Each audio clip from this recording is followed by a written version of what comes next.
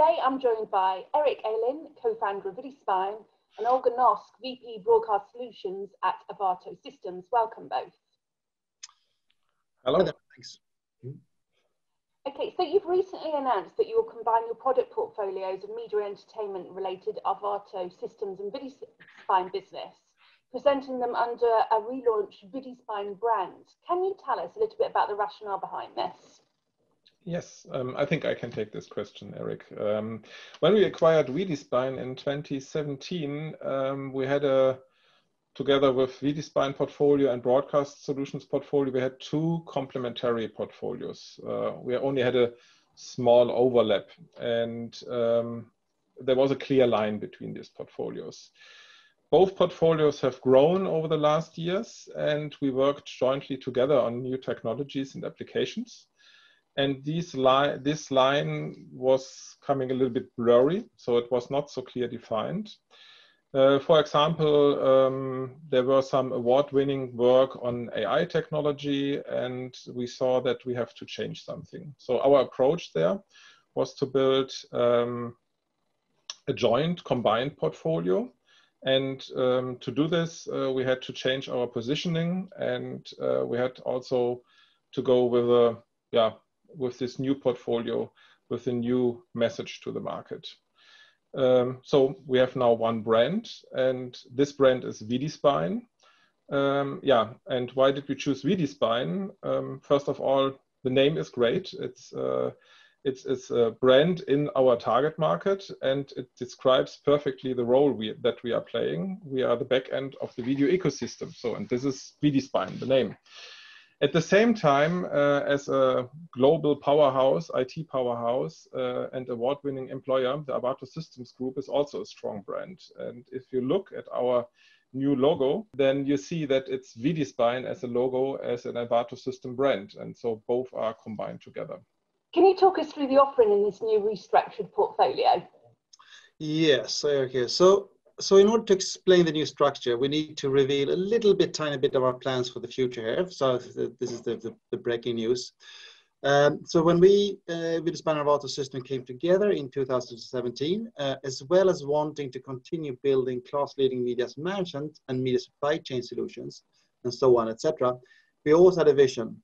The vision was to create like a framework for a content ecosystem that, through collaboration with customers and vendors and integrators, consultants, infrastructure providers, cloud providers, well, the industry as a whole, would extend beyond the existing portfolio.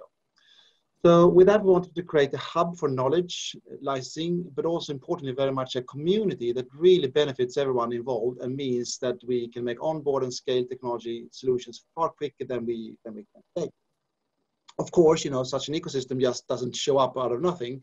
So we had to start somewhere. With that in mind, we then looked at how a restructured portfolio and restructuring our portfolio. A first consideration was how we build different media solutions, not just what we've done in the past.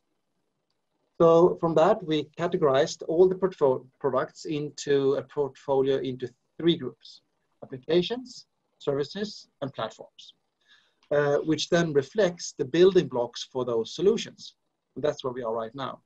Having categorized the portfolio into these building blocks, we then looked into how to apply different solutions.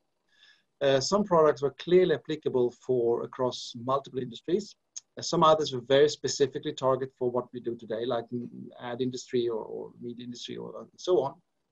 And then we reflected that in the new product naming structure, the difference between targeted and kind of cross-industry applications and services. You're still with me now, bear with me. The biggest difference here for people will notice going forward is a really solution-first approach. So we look at first the solution and then what the portfolio is built up from, which means that we can pick and choose from either the cross-industry or the specific industry to build like a best of breed. And then we show how our technology and also then third party, the ecosystem thinking were appropriate, and we pulled together what makes the first real benefit and ROI for end users. So again, almost like tilting the product thinking upside down and reflecting that in the building blocks for them. So according to the research IABM have carried out on the current crisis, some media companies have drastically shifted their risk preferences regarding moving to cloud-based operations. Is this consistent with your recent experiences? Yes. To give you a little bit more background, yes, this is a trend we are seeing and tracking in our user group meetings, for example, the last years. And as I said in the beginning, of course, we are seeing now that it's a much faster going, there's a much faster move to the cloud in the last 6 months. Of course, remote work and all these things are pushing this really hard. I think in general, we are seeing that the customers are demanding a much faster ROI also. And with this in mind, the investments in cloud, you can have this faster with a cloud technology. We have lower startup costs and you directly see an impact on your invests. At the same time, we are also seeing that also not only cloud, also solutions offering this faster return on invest. There's also a higher request for this. Yeah, but yeah, coming back to the beginning, yes, there is a faster movement to the cloud at the moment. Okay, so in the next few years, which area of the cloud market do you see is growing the most as a result of the recent market trends? Yes, if I take this one, it sounds kind of obvious when you say it out loud, but most technology trends outside the arts, and if you look at business, tend to be led by either things that save money, make money, and or decrease risk. That's what it's about. That's why you do software and solutions. So if we then look specifically at the content supply chain, one thing that we and our partners and customers spend a lot of time and resource on is deploying new systems or components, often with the risk that we then can't be sure how they're going to work in production until projects are complete. We've all been in these projects. What we're seeing as a big trend is then growing trend towards the trend is quick starts and pre-integrated templates that enable us to go from something with something like an idea to a minimal viable solution very, very fast, and cloud makes this doable. So much quicker turnarounds, quicker finding out if there is a gain or if we decrease risk. So that's where we're investing a lot of R&D and other resources in building out this ecosystem, which I mentioned before, with pre-integrated applications and services, not just from our own portfolio, but also extending out to others. So you can pick and choose the best of breed of whatever application solutions out there, of course, hopefully with us as the backend. And in the midterm, that's going to have a very big and positive impact on how technology is adapted, and especially in this ever-changing, fast-changing world. Good stuff. One of the major effects of the pandemic has been the immense pressure on advertising revenues. Can you tell us how advertising technology solutions have adapted to this situation? Yeah, as I mentioned earlier, one thing we've seen is the return on invest, that it has to become faster. And as advertising revenue decreases or decreased during the pandemic, I think this is even more true for the ad tech area than perhaps for the media supply chain. Since there are so many options to monetize commercial inventory across many platforms, different and highly creative sales models has to coexist and ideally aligned.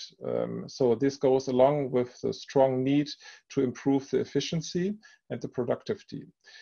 Any solution has to demonstrate that this show its return on invest either by increasing net revenues or saving costs, or even better if they do both.